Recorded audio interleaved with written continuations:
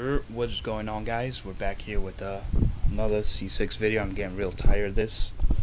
Car's been a piece of crap to me. I had a lifter failure, changed the cam, changed everything.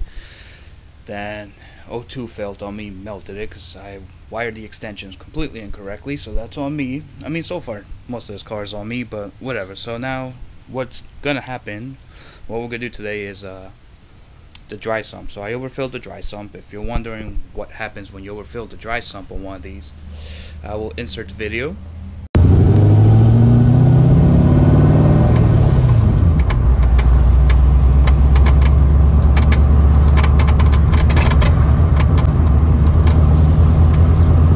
So today, as you can see from that clunking sound, it needs to be fixed. So any day now, bike, bus, fire. I want a bike. Probably do that shit next. We'll see.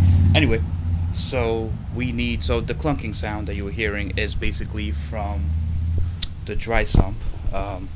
There is, you probably can't see it from over here, but there is a O-ring in there, O-ring type of thing that holds the pickup tube, not the pickup, the return line tube. And it's basically metal on metal rubbing, so we're going to have to take it apart, remove it from either top or bottom, I don't really know which way it comes out, and then take it and open it up and see what goes on the inside. So those are the plans for today. I already drained all the oil, most of it. There's probably still some in the lines and everything, so we'll do that. First things first, obviously, take out the tire, well, the wheel. So we'll do that, and then I guess we'll go from there. In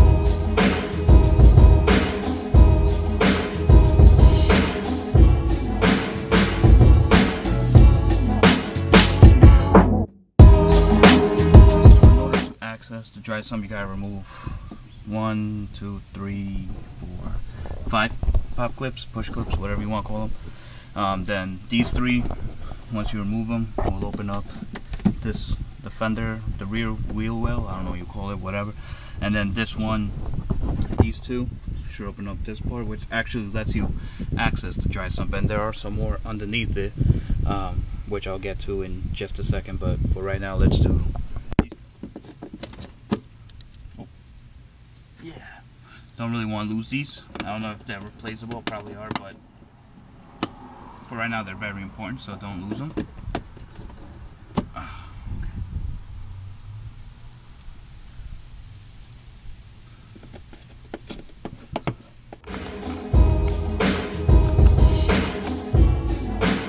Just to show you, if you remove it like over here, all you gotta do is just pull back on it,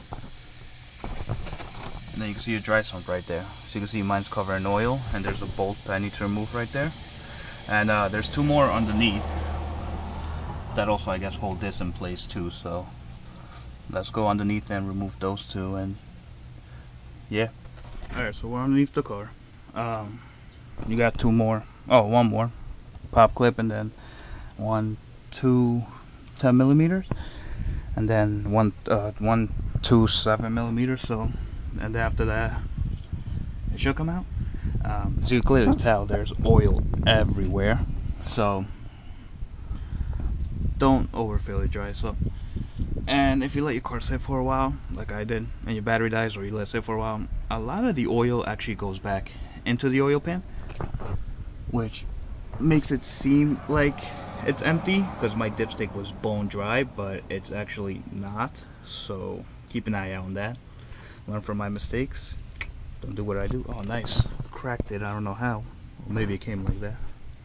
No matter.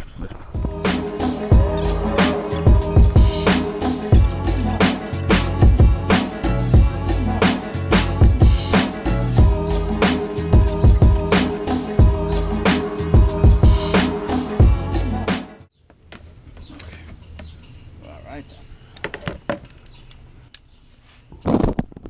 So if you want to know what your dry sump looks like, there it is. I don't know which way to remove it just yet. I gotta figure it out, but as you can see, it's very dirty.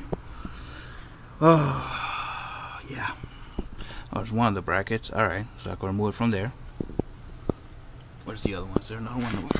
Alright, so there's no one right there. I have to disconnect these lines which means there'll probably be oil coming out. Wow, look at that oil. Wow, I really messed up. Like, I really messed up this time. Jesus. Hopefully that's the last of my problems, because I've been having issues with this since I started rebuilding it. Oh. Anyway, it's good to clean this.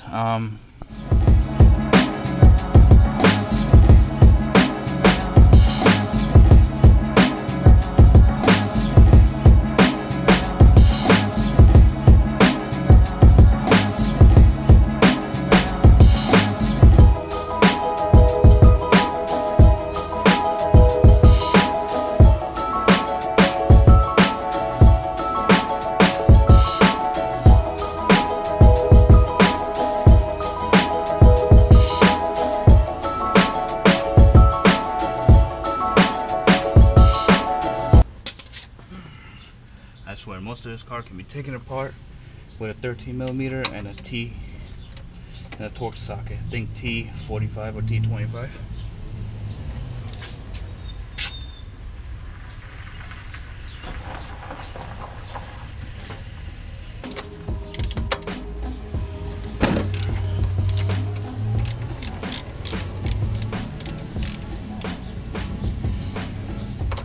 You also might want to take pictures while doing this, just so you know where everything goes back. Because if not, you're gonna have a bad time. Shouldn't be using. Should be using open-ended.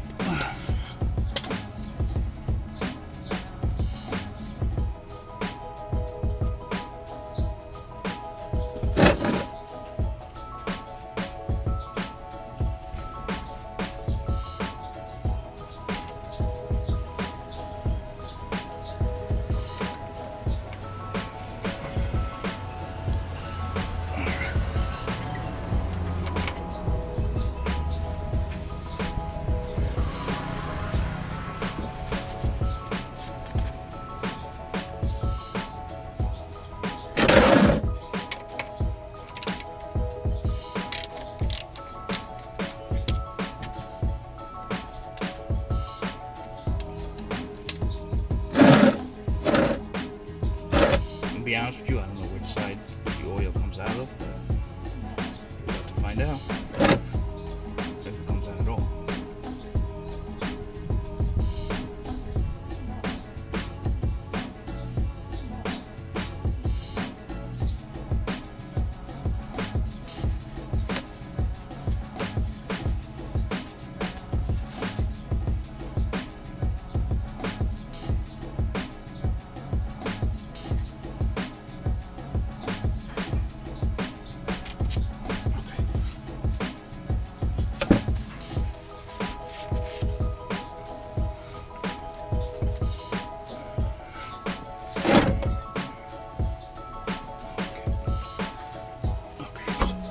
We'll wait on that till it's not drip, which is a good sign, but we'll wait on it because I don't want to damage the O-rings. If there is one in there, I guess we'll remove it from the car with these two bolts and then pry it out a little bit.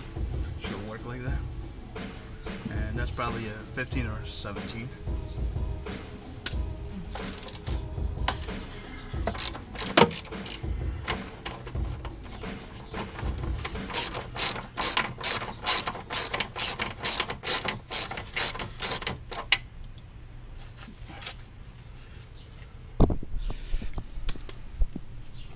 One thing I do want to say before you move anything, make sure you unplug everything. So like this little sensor, it looks like it's gonna be a bitch.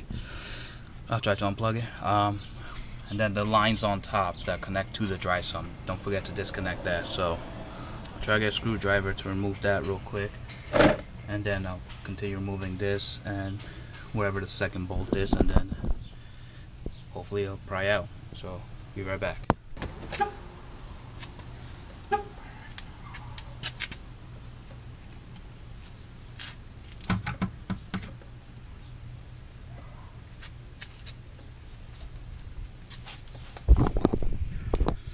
Now that we got that all out the way, there's actually two more bolts missing on top. You can't really see them too well, but it's those two right there. I'm trying to show you the best I can. That's held onto this bracket, well, the bracket that holds my catch can. So we'll remove that, and then the dry sump ideally should come out. I guess we'll see.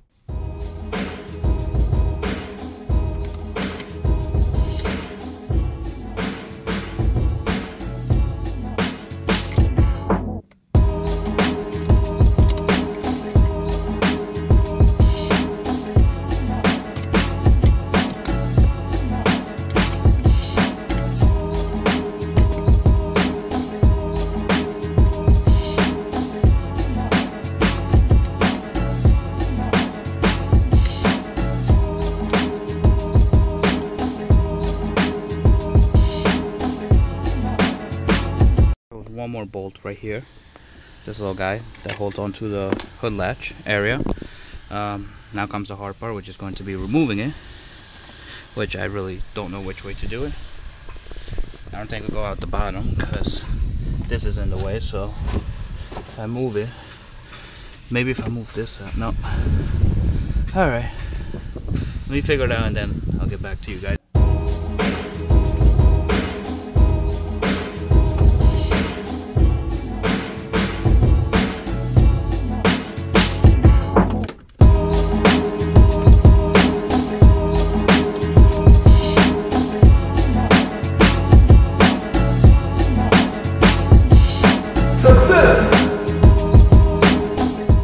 So the best way to remove it was from the bottom.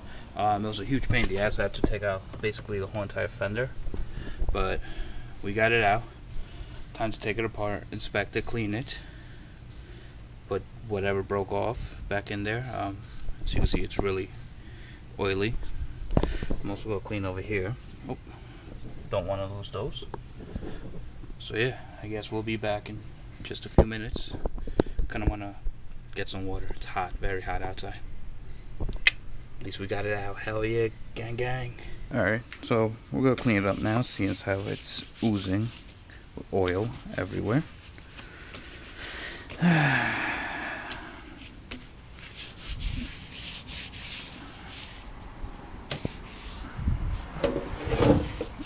Wow, this is really bad. Alright then. Anyway, it takes 13 millimeter socket. Oof, man, this is really freaking dirty. Alright, that should be good. I'm using some tub of towels to clean them, get them a little bit dry, and then I'm going to dry it out with some shop towels. A shop towel, because these things are freaking fire. Alright then.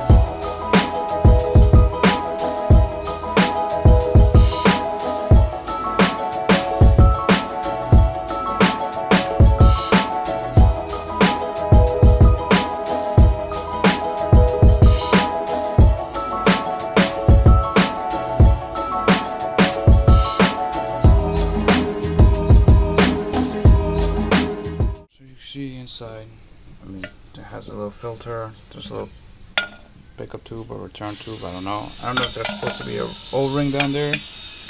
Could be that's what's causing the sound. I don't really know. Could be this. I don't know. I gotta look at the diagram. Go from there. See what I gotta do. So I decided to just send it with some Teflon. I just hope. I mean, it stopped the rattling, so hopefully it should hold. I don't know. I guess we'll see. The O-ring looked like it was good, so I didn't really need to replace it. I just put Teflon in both the top and the bottom half, and now I'm just going to put it back in, and hopefully that stops my rattling. If not, maybe it's something in the fender, maybe something else is broken. I don't know, maybe the engine's destroyed. I don't know. I guess we'll see. Maybe the motor mount. Nah, I doubt it. I guess we'll see.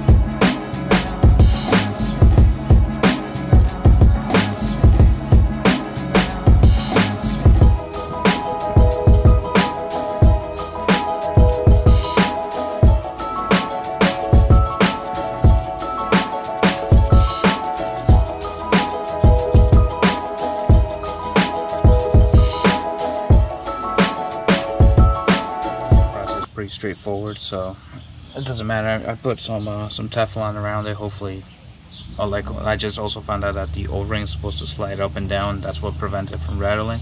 Hopefully the Teflon helps. At least we know, if my oil temperature goes through the roof or my pressure drops, it could be because of Teflon. I don't know. I guess we're just gonna wing it.